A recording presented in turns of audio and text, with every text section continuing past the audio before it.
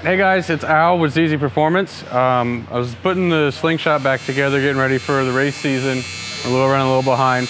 And I thought of one of the quick tricks that I do to help get the ATI installed that I wanted to share with you guys to help make things easier. So if you've ever put a stock crank pulley or an ATI on before, you know that you have to line the oil pump gears up because they slide over the outside of the ATI hub. And that can be really tricky when the ATI is a press fit. And so you'll hear, I think the basic description is even using your stock crank pulley to line up the oil pump gears, then put the ATI on.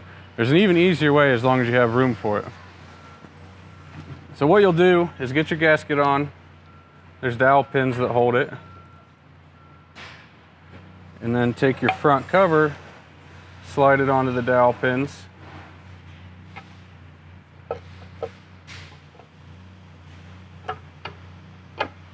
And instead of the normal front cover bolts, just grab a couple longer M8 bolts and thread them in a few turns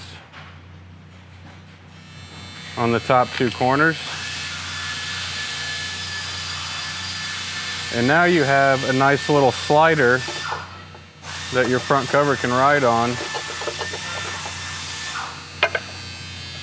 So you can slide the front cover out to get your oil pump lined up. Now with the cranks that we sell in our race block, we have the extended keyway.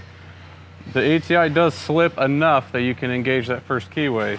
So when you have your front cover hanging here, you can now get it through the oil pump gears. And then you can peek over the top, I don't know if you can get that in the camera, and see where the keyway is. And you can start working your pulley on until your keyway lines up. Just like that. So now I've got the first key engaged, I've got the pulley started, and you can just let this slide here as you use your installer tool to press the pulley on all the way. So that's all it is. Just a thing that I've been doing, and I know there's a couple other Ecotec guys been doing that for years, but it saves you a lot of headaches when you're trying to put your ATI on.